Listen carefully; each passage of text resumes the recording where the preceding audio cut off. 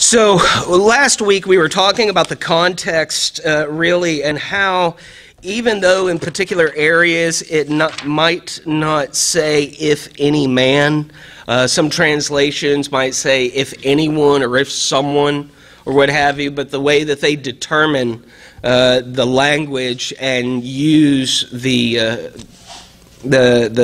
male gender there is because of the context and the other requirements. And then we were picking up with, well, where do we get the idea or get the term pastor then? Because remember, a lot of people, they might not be familiar with the term elder because they're just familiar with pastor. It was kind of interesting. I think I might have mentioned this, maybe not. I went into a Reformed group on Facebook, and I just very simply asked the question, what is the difference between a pastor, a preacher, a minister, and an evangelist? So those four things. What's the difference? And, basically you get a whole lot of convoluted answers in the sense that, well, a pastor can be a preacher when he's preaching, but he's not just a preacher. And then some people said, well, an evangelist cannot be a pastor or a preacher.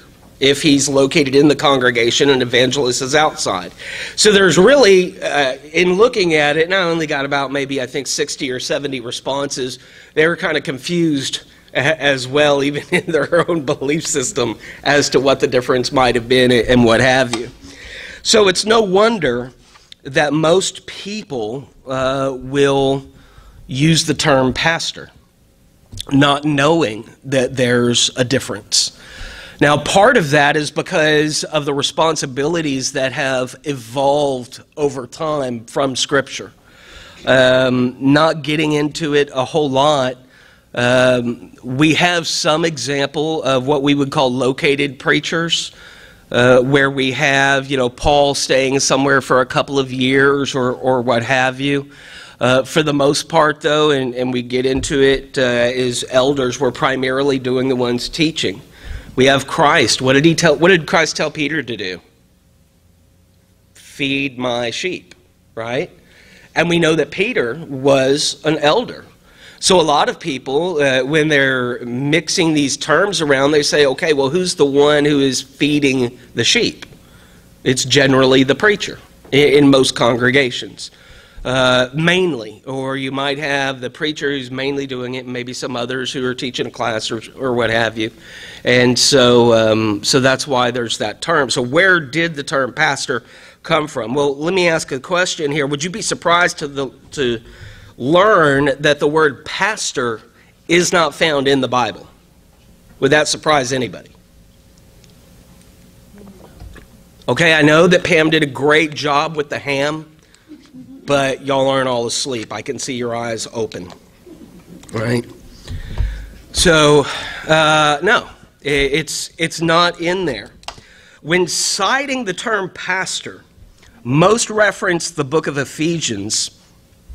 They're in Ephesians chapter 4 and verse 11. Now, I've mentioned this before, but when I'm talking about I might say, well, they believe this or they believe that. Many times I am talking based on those that I have encountered or those that I have studied. It does come across as a blanket statement, but there are some, even in Reformed circles, who disagree with using the term pastor for people, and they do separate that out. But Ephesians chapter 4, verse 11 reads, "And he gave some as apostles, and some as prophets, and some as evangelists, and some as pastors and teachers." Okay, so it immediately looks like I put my foot in my mouth, right? Because, after all, I did just say that the word pastor isn't found in Scripture, and then you read Ephesians 4:11, and there it is. Well, yes and no. The word that we read as pastor is poimen, or poimen, and its definition is a shepherd, a feeder, a protector, or a ruler of the flock. So we might ask, well, why does it say pastor then instead of shepherd? Well, it really comes down to the translation history of scriptures. You know, there a lot of translations today are influenced by the King James translation. The King James translation, it first came out in 1611. Well, the King James was influenced very heavily by the Latin Vulgate. If you were to go back before then most Bibles that you're going to find are written in Latin. Okay? Now, the King James, it was also influenced by the Geneva Bible of 1560, the Bishop's Bible of 1568, the Great Bible of 1539. All of those Bibles, though, they were translated from the Latin Vulgate. And you might say, well, that doesn't really have any bearing on me today. Maybe I use a different translation, or, well, the King James, that was 1611. That's, quite a while ago. Why does it even matter? Well, a little bit about the Vulgate is that it's largely the work of a man by Jerome of Stridon in 382. And he had been commissioned by Pope Damascus I to revise the Vetus Latina Gospels, which was used by the Roman Church. Later on his own initiative, he extended the work of revision and translation to include most of the books of the Bible. Okay, the Vulgate, it progressively was adopted as the biblical text within the Western Church. Now, what's also interesting is that he did not have access to even a complete Bible. In fact, when translating the text, he didn't have all of the book of Revelation and had to borrow part of it and then make up part of it to actually fit into what was going into this translation over here. Well, we say that the word pastor, it's not in the Bible, but we read Ephesians 4:11 and it's there. And the reason being is because the word pastor comes from the Latin noun pastor, which means shepherd. And it comes from the verb pascare, meaning to lead to pasture, set to grazing, cause to eat. So the term pastor also relates to the role of elder in the New Testament. So the reason that pastor is not in most translations, and it might say elder or shepherd or even presbyter or what have you, is because they're coming off of the Greek text and not off of the Latin text. So when we see pastor, we know that it's coming off of Latin. So it's actually not in the original language. It's coming off of a translation of the language. You might look at it this way. If you have someone who speaks Spanish, and then you take what they say, write down in Spanish, and then you translate it over to Italian, and then you translate the Italian to, we'll say English, right? You're not going to get an exact match. Yeah, you're not going to get an exact match. Some words they exist in one language that they don't exist in another one. Or the ending of a noun might be different, or something that describes maybe female gender in this language case is male in this language case, or neuter in this case. So when we're looking at the word pastor there, it's coming from Greek, which was the original, that was then translated into Latin, and then instead of translating it from Greek, it was translated from Latin, so not the original language. Does that make sense, or did I just confuse everybody? Okay, you said it's translated from the Latin to the Greek, or from the Greek to the Latin? The Greek to the Latin. So the New Testament was originally written in Koine, which just means common. The Koine Greek, the common street Greek that everybody knew. Right. The language of common man. It wasn't, classical Greek of like the poets and philosophers and what have you. So Jerome translated from the Greek into the Latin because that's what the church was using. And that influenced these other Bible translations like the Bishop's Bible, the Geneva Bible, the Great Bible. Then King James comes along, and he wants to have some things changed, partially because of his marriage situation and whatnot. So he wants some things changed. There's also the idea regarding the mansions. You know, I've got a mansion over the hilltop, that type of thing. But when the King James is translated, it's influenced by all of these other Bibles which came from the Latin instead of them going back to the original language. So that's why we end up with some terms that aren't actually in the text. Does that help? Yes.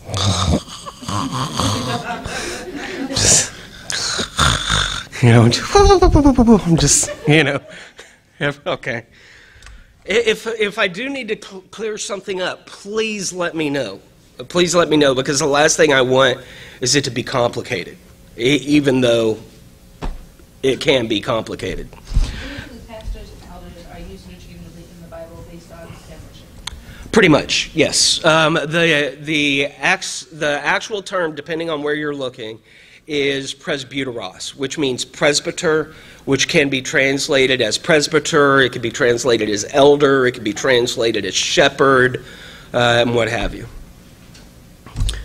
And so when people, and you know, and you'll see in some denominations, for example, if you have the preacher who they'll call the pastor, and he also happens to be an elder, they'll call him like elder pastor. They'll hyphenate it, or maybe they'll call him pastor teacher to say, okay, he's an elder, but he's also teaching, you know, that type of thing.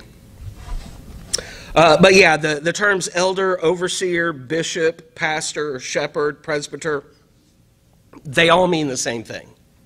They all mean the same thing when discussing matters of the organizational makeup of the church. But it is good to familiarize ourselves with it. One, because even some people of that belief system don't know why they use that particular term. As, you know, me going on there, simple test. I'm going to go in this Facebook group over here, ask a very simple question, see how many responses I get, and even they are confused as to why they use the term. So it's important for us to know. Yes? Yeah, who chose to start calling preachers pastors when they're not really pastors? I mean, who chose that? Or, do you know? Well, with... I think the earliest is Jerome's translation going to the Latin. Because, you know, at the time when he was translating, the main I'll say church, but the main church was Catholicism. You know, they were the biggest group that was around everywhere. They spoke Latin, the priests spoke Latin, all the services were in Latin and what have you. And so from what my understanding is, and looking at the history of Bible translations, his would have been the earliest to actually use that. And then, of course, you know, King James comes along and he breaks away from the Catholic Church and declares himself King of England and the supreme ruler of the church. And so you know, it was during that time of like Anne Boleyn and Catherine of Aragon and what have you, where he kind of breaks off and says, nope, the Pope's not having it. But yeah, beginning with Catholicism, there's been a lot of debate over these terms. So, When people call the church, sure. and they have to speak to the pastor, Mm-hmm. I've given you an answer. Yeah. I don't go into detail what people say. We do not have an answer. Yeah. We have preachers, or we have And but I don't go out and say, no, we don't have a pastor. Don't call him pastor now. yeah, and in all honesty, I used to sit there anytime someone would call me pastor, I would sit there and say, I'm not the pastor, I'm just the preacher, because, you know, that's what I am. And then it reached a point to where I'm just kind of, you could just call me Mike. You know, that's fine, because, and the reason for that is one, they're not doing it to be mean or harmful or anything. It's a lack of knowledge on their part. And the fact of the matter is, if they're not a Christian, them calling me pastor is the least of their worries, you know? And so I just kind of, okay, maybe we can maybe get into that then. Just call me Mike. That's fine, you know? But yeah, and, you know, we'll work on that sometime down the road or whatever. But, yeah. Mike, Yes. can I ask a question? Sure, if you like. What, well, yes, I like. Okay. Where does deacons fit into this? Well, we actually are going to talk about deacons right after that, or right after the elders. I'm just a little trying to be too patient. No, not at all, not at all. It's a great question, because when we're talking about the makeup, the organizational structure of it, we want to be clear, and so we are kind of going in order with regard to the church, in the sense that Christ is the head of the church that we talked about last week, and then there are elders or shepherds or what have you, and beneath that, I mean, I'll explain it more when we get to that point. Everybody's kind of on an equal playing field, you know. Just because someone is an elder, that doesn't make them better than anybody else in the congregation. It's a different role that they take. It's a different responsibility that they have. Yes, unfortunately, some will take a big head about it and say, no, it does make me better, you know. It's an unfortunate thing, but the same thing happens with preachers, happens with deacons, it happens with members sitting in the pew who aren't any of those things. You know, it's kind of that Old Testament, pride goes before destruction and arrogant spirit before a fall. And exactly right, we are all human. The last I checked, that gender has not changed. So, now, hey. Okay, I'm going to move on from that one. I'm getting looks. Yes. So we have elders, and then we ask, well, what is exactly the responsibility of an elder? Which is an important question to ask as well, because some people will say, well, a pastor is the same thing as an elder, right? But when you look out in the religious world, and let's be honest, when people see Christians, they don't see Baptist, Presbyterian, Methodist, Mormon, they don't see that. Everybody is Christian that believes in Christ, right? But it's important for us to know, even when looking at the responsibilities, because you might have a set of biblical elders, but obviously they're not the same thing as these 15-year-old kids on bicycles who use the title of elder, right? So it's important to know what some of the responsibilities are. Again, Robert Taylor Jr. wrote a great book, The Elder and His Work. I've got a couple of copies in my office if anybody wants to borrow it. So the responsibility of elder. Now we can find the chief aim of an elder by looking at the words from Peter in 1 Peter chapter 5. 1 Peter chapter 5, if y'all want to turn over there. Y'all know me, I'm big about y'all seeing it in your own Bible there. I don't want you to take my word for it or anything. But 1 Peter chapter 5, beginning in verse 1, says, "Therefore I exhort the elders among you as your fellow elder and witness of the sufferings of Christ, and a partaker also of the glory that is to be revealed, shepherd the flock of God among you, exercising oversight not under compulsion, but voluntarily, according to the will of God, and not for sordid gain, but with eagerness, nor yet as lording it over those allotted to your charge, but proving to be examples to the flock." So, I mean, this right there, it addresses so many things. Not only the responsibility of an elder, but the manner in which they are to carry out those responsibilities. You know, I just mentioned how some elders, they can get a big head about themselves.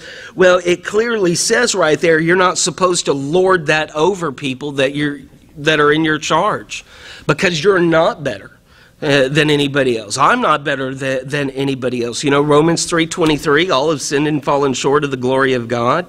But instead, they're supposed to be examples. You know, an elder is someone there in 1 Peter chapter 5 is someone who is supposed to be an example. You are to be able to see that man and say, I want the type of faith that he has. You know, we can look at Paul, we can look at Peter and John and all of them, and that's great. But we can't actually see them acting out their faith, right? We read the letters, but how were they day to day? You know, we don't know. I'm not saying that they were wrong or sinful or uninspired. I'm not saying that. But there is a difference between reading the words that Peter wrote, for example, and if you were alive during Peter's time and actually walking with him day to day. So when we're looking at elders, they're to not lord their position over people. They're to have the type of faith that one can look at and see that they're not just, you know, an elder in name, but they actually practice, you know, what they believe and what they understand. But the main key there is in verse 2, shepherd the flock of God among you. We've got to pay careful attention to that, because in just those 7 words, again, there's still a lot revealed. Now, the word shepherd in the Greek, it means to feed, to nourish, to tend a flock, keep sheep, to furnish pasturage or food. And again, the concept of feeding and tending to the sheep is spoken by Christ when he speaks to Peter. Right? Feed my sheep, feed my lambs, depending on the translation. The NASB 1995, it renders the word tend. The King James says feed in that. But the elders are to care for people's souls, and we're to respect them for it. It doesn't mean that we're going to agree with everything that they say. And it doesn't mean that they're going to be right in everything that they say. We are to weigh all things against what? Against the Scriptures. Right? Doesn't matter who's talking. Doesn't matter if it's an elder. Doesn't matter if it's a preacher or deacon or anybody else. We measure all things against the Scriptures. Because I'll tell you right now, there was only one perfect person to ever walk this earth. And his name wasn't Paul, his name wasn't Peter, his name wasn't John, it was just Christ. That was it. Granted, yes, they were inspired. I'm not taking away from that. But my whole point being is that there is no perfect people. We weigh everything that we can against the Scriptures. Hebrews 13 and verse 17. Hebrews 13 and verse 17, speaking of them caring for people's souls and us respecting them for it. Hebrews 13:17, obey your leaders and submit to them, for they keep watch over your souls as those who will give an account. Let them do this with joy and not with grief, for this would be unprofitable to you. I mean, there's some things there. We look at that. Let them do this with joy. Now, how are we supposed to let elders do that with joy? Not fight them over everything? Respect the position? If they tell us something that maybe we should be paying attention to, and we look at the Scriptures and we find that they're right, don't grieve them over it.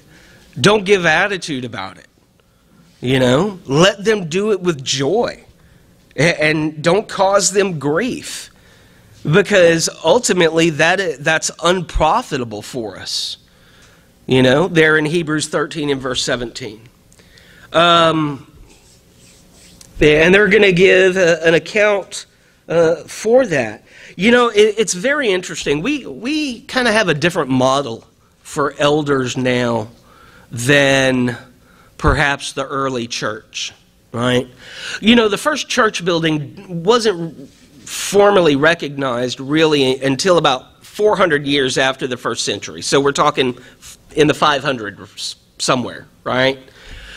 Up until that point, most of the time, people worshiped in their homes. Today, we call them house churches, right? And it's interesting because a lot of times today, people will say, well, in a house church, you can't have elders, because you don't have a building or something to meet in.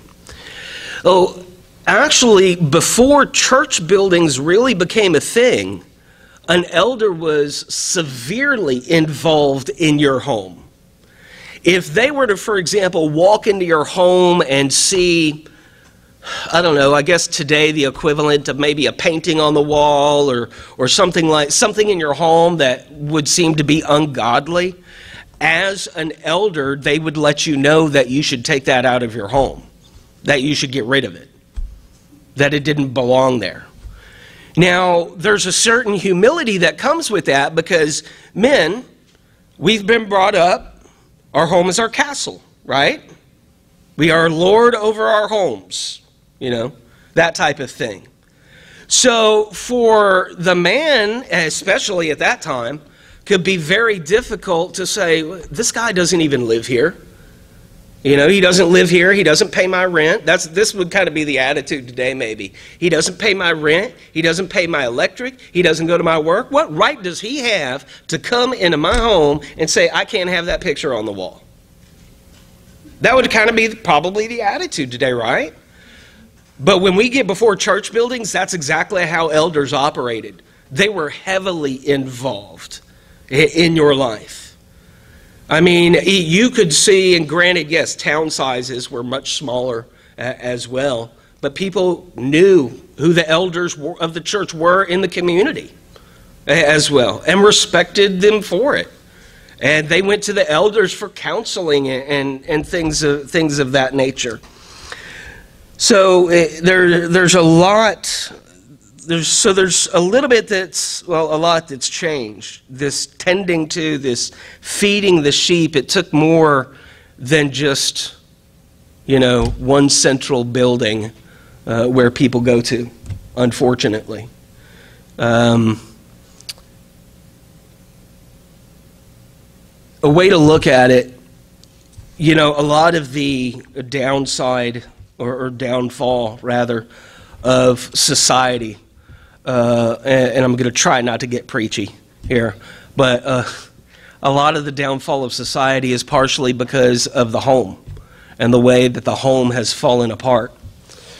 And a lot of homes have fallen apart because they do not have Christian parents. Or perhaps they only have one Christian parent. Maybe the other's there but not a Christian, or maybe the other's a deadbeat and ran off, or maybe that passed away, or what have you. Well, back then, when shepherds, elders were going into the home and helping people on family worship, on the dynamics of the home and what have you, the families grew closer together, they bonded, and the church grew. Well, now, elders, predominantly, this is not all elders, so people watching this on YouTube, don't get your hair in a ruffle, is predominantly we see most elders when we come together for services. A lot of elders don't go to people's homes. Now, I've known some elderships that do, some wonderful elders who they made it a plan to, I'm going to have a meal every week with a different family and get to know them and all of that. But for the most part, we have put elders as figureheads, and that's our fault. And we have to look at the responsibilities of elders and have them accountable for that. Not to try to say that we're over them, but so that everybody understands what their responsibilities are, because we're to submit to them and they're to emulate the faith that we would want to have, right? Any thoughts or comments or disagreements or questions? That's fine if you disagree or just plain don't like me. Don't tell me that you don't like me, though. I mean, that hurt my feelings, but okay. So, and this concept here in Hebrews 13:17, it also extends to the fact that elders are to be teachers. And we might ask why, but we find the reason over there in the book of Titus that also has qualifications for elders. If you look at Titus chapter 1 and verse 9,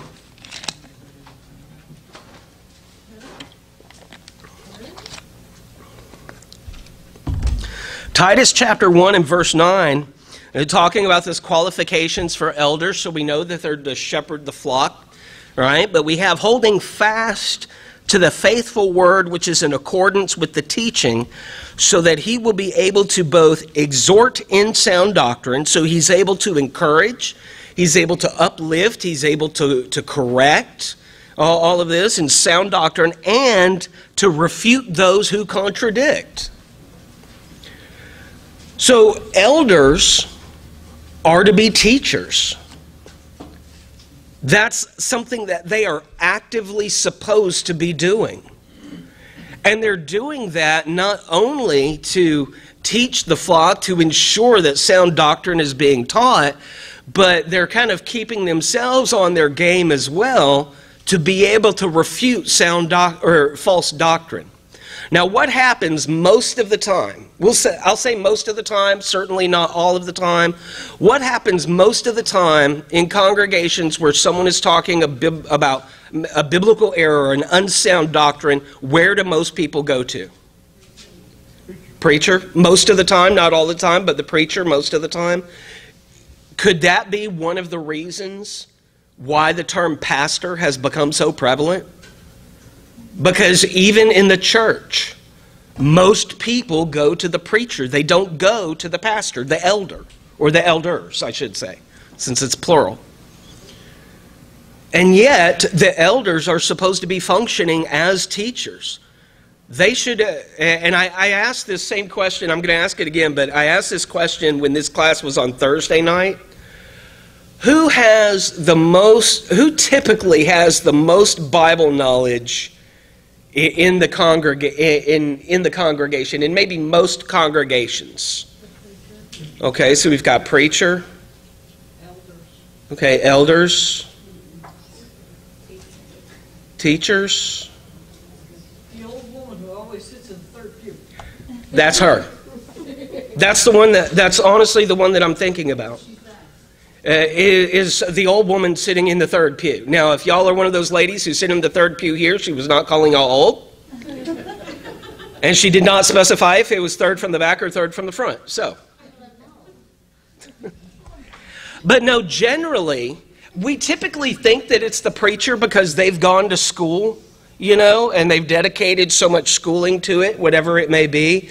Or we might think that it's the elders because of the position that they're in. I'll tell you right now, I have rarely found it to be the elder.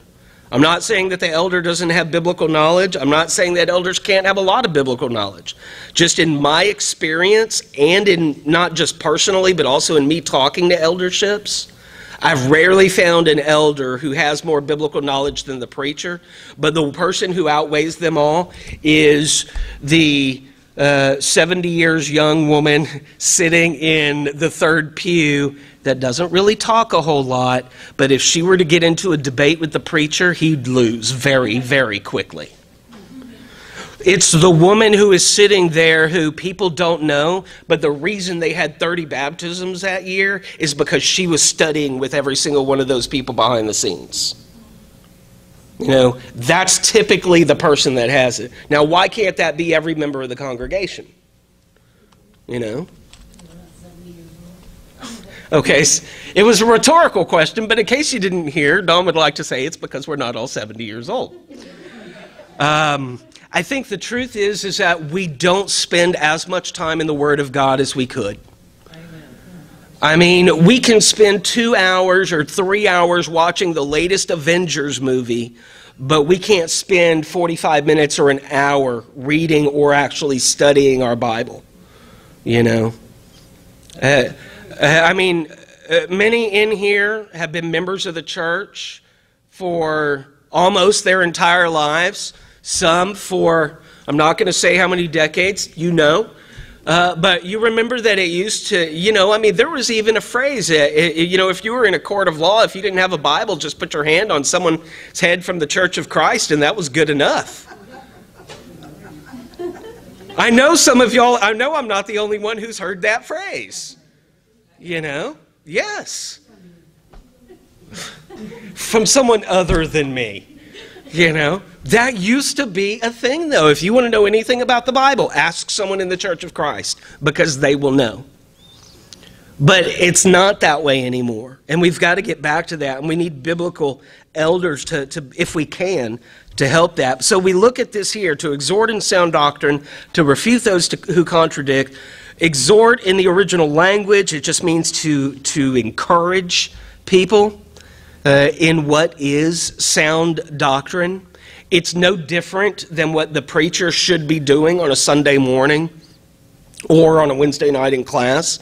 It's just to present sound doctrine and try to encourage people in that doctrine. But again, elders, preachers aren't perfect, so we weigh everything against the Scriptures. The term refute is just to speak against, to oppose. If someone is spewing out false doctrine, then an elder should be able to stand there and refute that doctrine. He should be able to oppose that. Now, does that mean he's always going to oppose it successfully? No. Just like a preacher won't always oppose it successfully. Sometimes a person might present an argument that the elder or the preacher or whomever hasn't heard before. Or maybe a different way of looking at it, and it might stop them on their tracks. But the point is that they are there to be able to do that, to try to do that. So elders are to teach so that they can encourage brethren in sound doctrine, Scripture, while at the same time having such a knowledge of the Bible that they can oppose false doctrine. And that teaching, it might take on many forms. It might be one-on-one instruction. It might be a class setting. It might be group settings or group studies. It might be preaching. So the teaching takes on several forms. I don't want us to be of the thought that it's, oh, he has to have a class, on Wednesday night or Sunday mornings to do that. No, that's not what it means. But if you just have an elder who doesn't do anything as far as teaching is concerned, and all he's focused on is, the money that comes into the collection, which sadly, that's most elderships, then I said most, not all, and I'm only going on my experience. Do what? Do what? Well, when I say focus on that, I mean that generally they're the ones that are kind of, this is the money, this is what we do with it, and whatever. I'm not saying that they're just money grubbing and what have you. That's not me. That's a whole other preacher who says that one. If you'd like his name, I can tell you afterwards. And again, I realize that it's difficult because honestly it makes me sound like a jerk. And I'm not trying to. But there's a lot of things that you can't say when it comes to Scripture without it coming across as a blanket statement. It kind of is what it is. It's one of those things, if it applies to you, then hey, take it to heart, maybe look at it, maybe examine yourself, examine what you're doing. If it doesn't apply to you, well, you're an elder, you're supposed to have patience, so forgive me and move on. That was supposed to be funny. That's okay. All 4 viewers to our YouTube channel didn't find it funny either. Notice also the words among you there in verse 2 when we go back.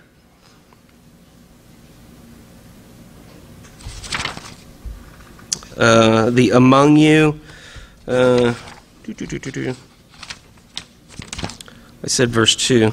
That there in 1 Peter chapter 5. So what does that mean? Well, the word we read as among is, its definition is in the realm or the sphere of, right? We can relate that to the neighbor that's spoken of throughout the New Testament. Who is your neighbor? Well, the word neighbor, it means the one who is nigh unto you, the one who is closest to you. And many times what will happen, so with this qualifications of elders, it's to shepherd the flock of God that is among you, right? Not just members of that congregation. If let's say, I were to take my family on vacation sometime, I don't know, I've never really taken one, but if we were to go on vacation and we worship at a congregation, we'll say in Phoenix, right? That elder, even though I am not attached to that congregation, has a responsibility to watch out and make sure that I am getting sound instruction. Right? It's not just, oh, well, Mike and his family, they're visiting. It's great that they're here. If they see some error, whatever, no big deal. No, it's you are to shepherd the flock of God that is in your circle, that you are in the sphere of, that you are close to. It's not just this church membership idea, right? It is those that are there, whether they're a visitor or not. Basically, it comes down to whether someone's a visitor or not, the elder has a responsibility to ensure that sound doctrine is being taught. I mean, it really is just that simple. And we need to be able to submit to that eldership. So if I'm traveling to Phoenix, I need to recognize still this man is an elder. Do I know what type of elder? No. I have to trust my brothers and sisters in Christ who saw that he fit, the qualifications in 1 Timothy 3 and in Titus, and he's installed as an elder, so I need to submit to him, not cause him grief about it. Keep causing, if every visiting Christian caused grief, they might not want visitors anymore, And that's just the chief aim. The highest aim, to shepherd the flock. And the purpose of these studies, again, it's just general information. We're not going to go any further into the responsibilities of elders, because really that's going into all of the qualifications and as much detail as I would take. We'd be here until Christ came back. Any questions or comments so far? Yes, ma'am. I had a situation where my elder, we were visiting a congregation, and he told the preacher he was wrong. He told the preacher, the elder told... The elder at that congregation? No. Oh, your elder. Larry went and took him aside. Mm-hmm. And there was 2 or 3 things he had said that were wrong. And as an elder, Yeah. he corrected him. Yeah. I don't know if that was right, but he told him we won't be back. Yeah. Hopefully, he didn't just tell him it was wrong. Hopefully he maybe told him why or something, But no, because that's the thing is, as an elder, it's, like in that case, y'all going somewhere else. As an elder of the Lord's church, he has a responsibility to bring error to the attention of whoever it is. Now, does he have any right to try to, issue some type of discipline on that preacher, what have you? No.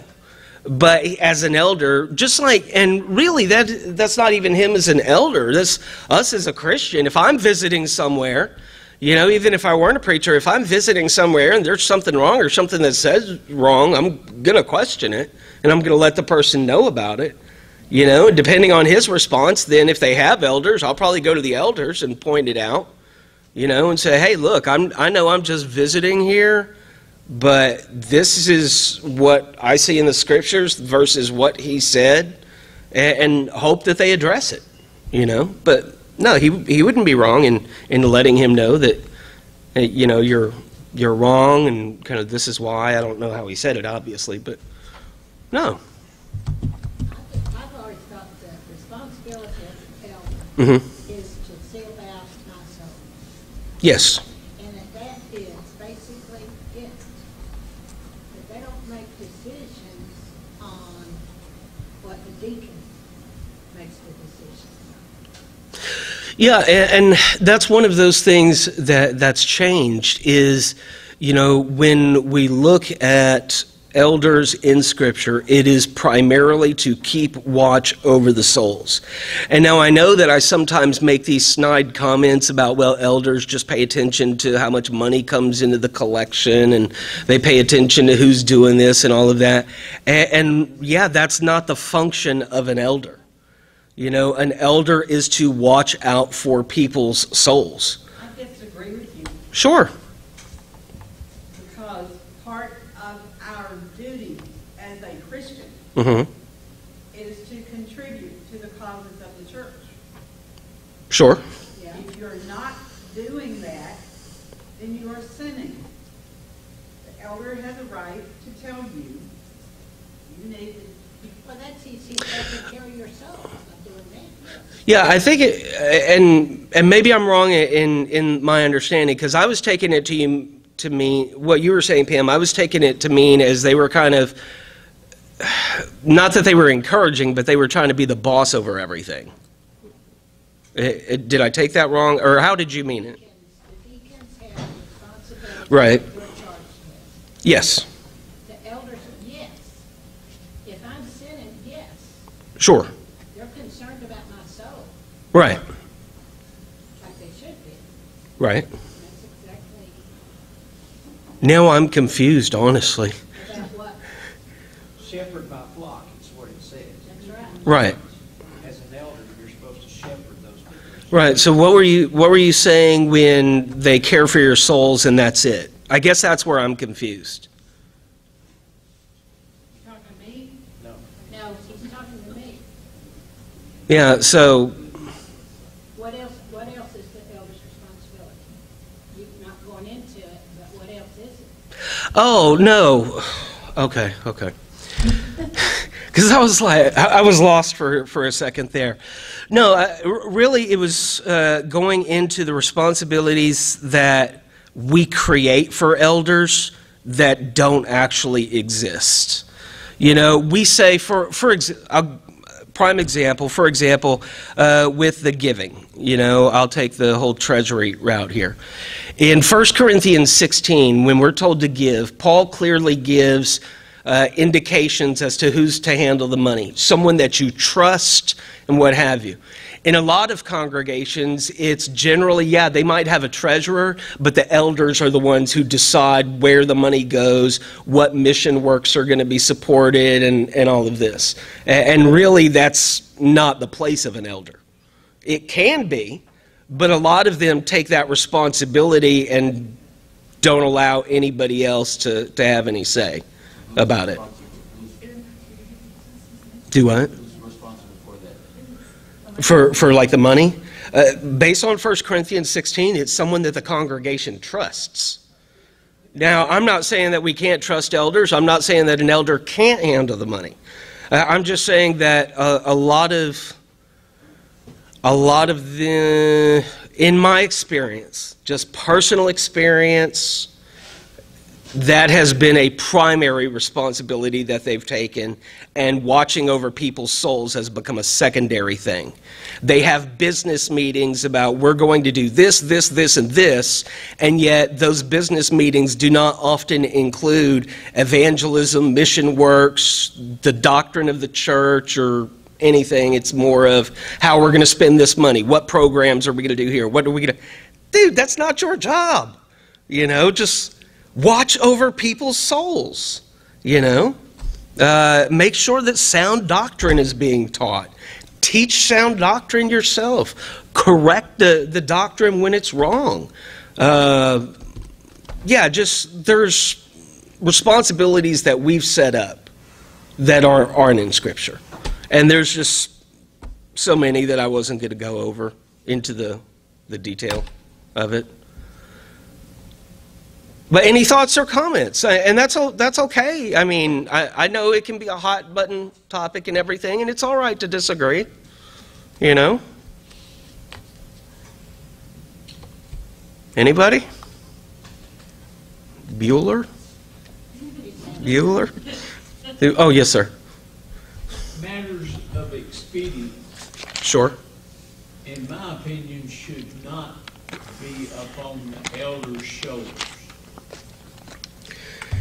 Yeah, it's, and if you don't know, you know, it might be, expedience can be a lot of things. It could be, you know, hymnals or, you know, paperless hymnals, things like that.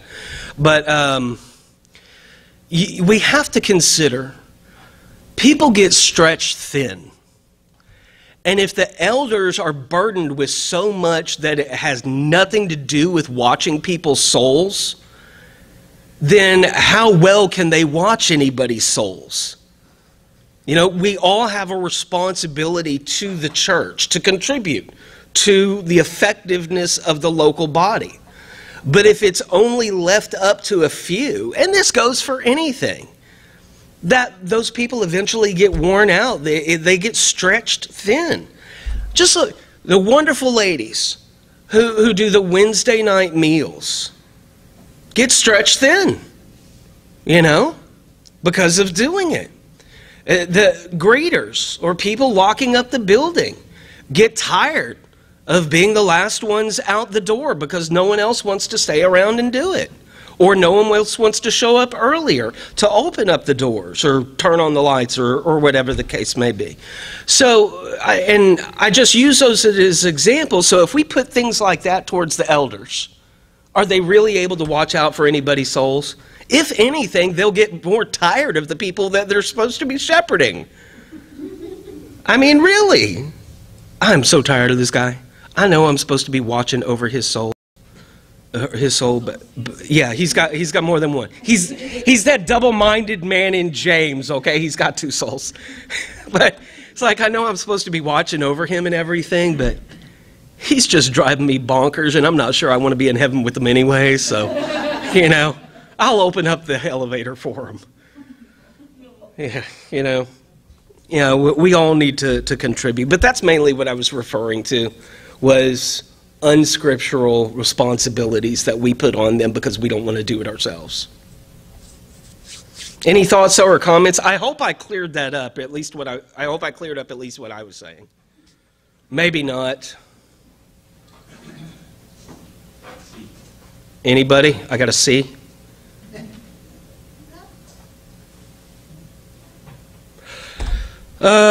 Okay, we'll just stop it there and pick up next week on, can there be only one elder? Who knows the answer? Are you sure? No. Do I? You're like, I'm looking at the notes and they say no.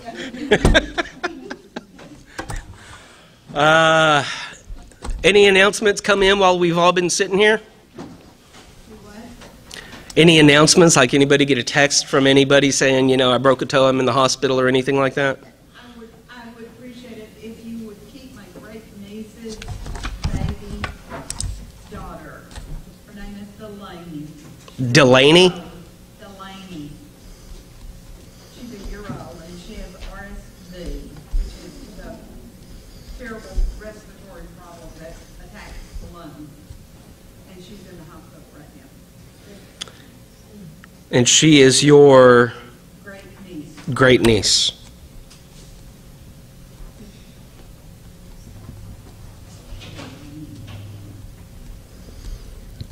See, people laugh when I ask if any announcements came in while we're sitting here in class, but that was not here when class started. So, any announcements maybe that I forgot? Okay. Let's close with a quick prayer.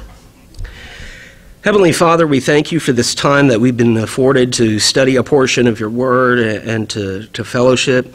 We would also ask at this time for Sister Peggy's great niece, Delaney, and suffering from RSV, knowing that she's just 1 year old. And Father, we pray that you would be with the family, be with those that are attending to her, and help us to be a source of strength as well, that we would lift them up in prayer, knowing that the prayers of the righteous availeth much. And Father, we know we're but dust and ash, but we feel that you have given us the authority to ask those things of you and to cast all of our cares on you.